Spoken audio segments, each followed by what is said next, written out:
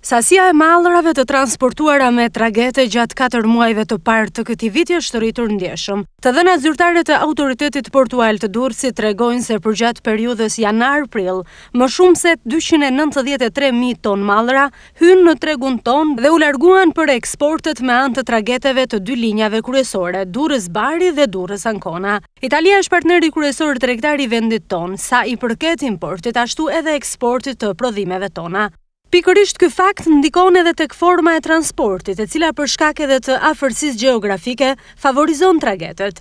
Këto mjete të transportit detar kanë mundësi të mbajnë si kamion ashtu edhe kontejner, duke qenë kështu shumë më të përshtatshëm për tregtinë me Italinë. Sasia prej 293.000 ton mallra e përpunuar në terminalin e trageteve të portit të Durrësit përgjatë periudhës janar-prill të këtij viti rezulton 12% më e lartë se ajo e 4 muajve të parë të vitit 2017. Përgjatë së njëjtës periudhë kohe, importet dhe eksportet janë rritur përkatësisht me 10% dhe 16%.